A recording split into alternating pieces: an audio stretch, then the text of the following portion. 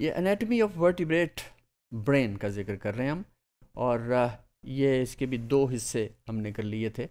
The anatomy of vertebrate brain 1, जिसके अंदर हमने फोर ब्रेन का जिक्र किया। अब यहाँ पे हम मिड ब्रेन और हाइंड ब्रेन का जिक्र करेंगे। तो मिड ब्रेन, जैसा कि नाम से जाहिर है कि it is Midway between the four and the hind brain. It connects the fore brain with the hind brain. तो it contains reticular formation which is relay center. It relay करता है connecting hind brain with the forebrain. Midbrain did not change, जैसे हमने देखा कि forebrain तो that changed considerably in size as well as complexity. लेकिन midbrain इसमें कोई ख़ास चेंज नहीं आई। अगर हम इसकी evolutionary स्टडी करें तो उसमें भी यही चीज़ देखने में आई है कि mid brain that has not developed considerably as compare to the fore brain और द हाइंड ब्रेन। तो mid brain did not change in size लेकिन इसमें सिर्फ इतनी बात हुई है कि क्योंकि इसके अंदर होती है cavity. Now that cavity which is also called the ventricle कहते हैं उसे, तो दैट इज़ उसकी रूफ, उसमें कोई थिकनिंग हुई है इस नर्वस मैटर की, और ख़ास तौर पे ग्रे मैटर है उसके अंदर that integrates visual and auditory signals. तो ये सिर्फ that is mainly concerned with the visual and auditory signals. ये जब हम बात करते हैं auditory signals, that means that is the signals which are associated with sound. और इसके लिए बड़ी इंटरेस्टिंग चीज़ है कि that this part of it reticular formation जो है कि अगर मदर का एक बच्चों के साथ बहुत ही एक लगाव होता है, उसको स्टडी किया है कि इतना लगाव क्यों है। तो ये असल में उसके ब्रेन स्ट्रक्चर में या उसकी फंक्शनिंग में ऐसी चीज़ है।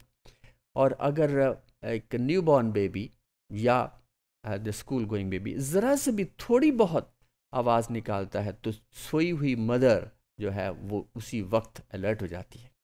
लेकिन इसके मुकाबले में जो फादर्स होते हैं they don't care about it. So it is something inborn in the mother's brain that they are very sensitive towards their children or the young ones, the babies. ये पहले भी हमने इस डायग्राम को देखा था, यहाँ पे भी ज़रूरी है। तो ये सारे का सारा ये cerebral hemispheres, this is the part of the forebrain, और ये हिस्सा hypothalamus pituitary gland, that is also the part of the forebrain, और ये this cerebellum, then the pons or medulla oblongata, these are the three main parts of the hindbrain.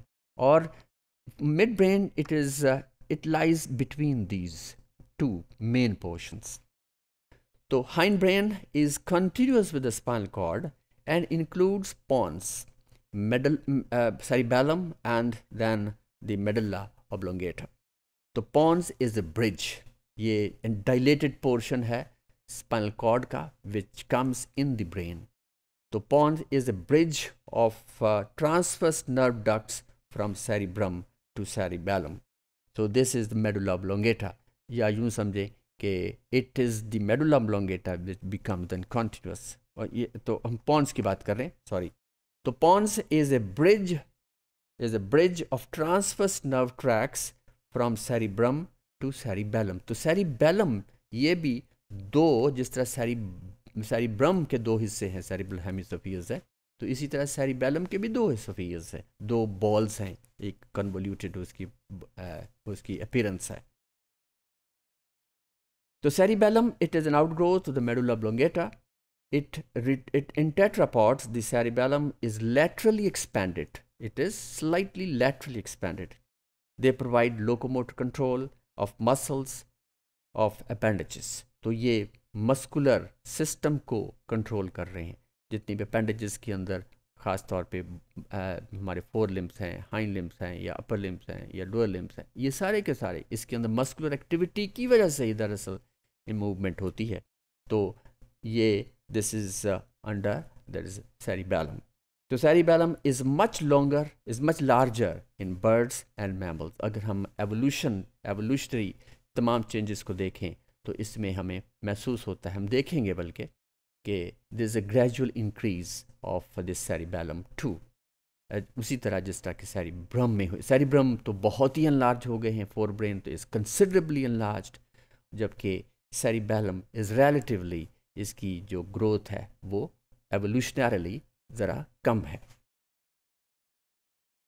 Next is the medulla oblongata, which is the last part of the brain. So medulla oblongata is the enlargement where the spinal cord enters the brain, or it contains reflex centers for breathing, swallowing, और cardiovascular जितनी भी इसके अंदर जितनी भी activities होती है उसके बड़े इंपॉर्टेंट सेंटर्स हैं which are present in the medulla oblongata, particularly the breathing center. Breathing center हमारा ये इंस्पिरेशन और एक्सपिरेशन इसका जो सेंटर है वो मेडुला ऑब्लोंगेटा के अंदर है। जैसे हमने पहले भी बात की, तो तमाम एक्टिविटीज़ के लिए ब्रेन के अंदर स्पेसिफिक रीजन्स हैं। जब तक वो स्टिमुलेट नहीं होंगे तो ये एक्टिविटी या फिर रिस्पॉन्सेस प्रॉपरली नहीं हो सकते। और इसी तरह अगर ये बसा औकात ये कुछ ब्रेन प्रॉब्लम्स आ जाते हैं तो वो वही एक्टिविटी, अगर फ़र्ज़ करें कि पार्किंसन इज़ अ डिज़ीज़ जो कि एक ख़ास सेल्स हैं विच आर डैमेज्ड, जो कि एक हार्मोन प्रोड्यूस करते हैं डोपामीन। तो डोपामीन प्रोड्यूसिंग सेल्स अगर डैमेज हो जाए तो पार्किंसन हो जाती है। पार्किंसन क्या है? दिस इज़ अ डिज़ीज़, और जिसका अभी तक खातर खा इलाज नहीं आया। तो ये बहुत स्लोली, बहुत जो पेशेंट है अव्वल तो वो चल ही नहीं सकता, अगर वो अर्ली स्टेजेस पे है तो वो इसके पेस, इसके स्टेप्स हैं, दे बिकम वेरी स्लो। तो ये यहाँ पे it is due to, you can say the centers which are important for particular activity in the brains. तो ये it contains reflex centers for breathing, swallowing, cardiovascular, ये इसके अंदर मेडुला ऑब्लोंगेटा के अंदर हैं, and it is well developed in jawed vertebrates. ये भी देखा गया है, ये भी रिसर्च हुई है कि jawed vertebrates जो हैं, यानी कि जिसमें हम भी आते हैं एक लिहाज से, we are jawed vertebrates, तो it is well developed. Medulla is well developed in all these jawed vertebrates. So this is the complete, you can say, the vertebrate brain का हमने complete जायज़ा लिया in two portions, जिसके अंदर fore brain और उसके बाद मिड और हाइंड ब्रेन को, उसके स्ट्रक्चर को देखा। लेकिन ये इट्स अ वेरी, मतलब बहुत सिंपल सी हमने बात की है। अदरवाइज़ ब्रेन को एक दो मॉड्यूल्स के अंदर completely अहाता करना, it's very difficult because it's a very complex structure of the body which controls, which integrates, which coordinates, which communicates. ये सब कुछ that is all under the brain's control. So that's all.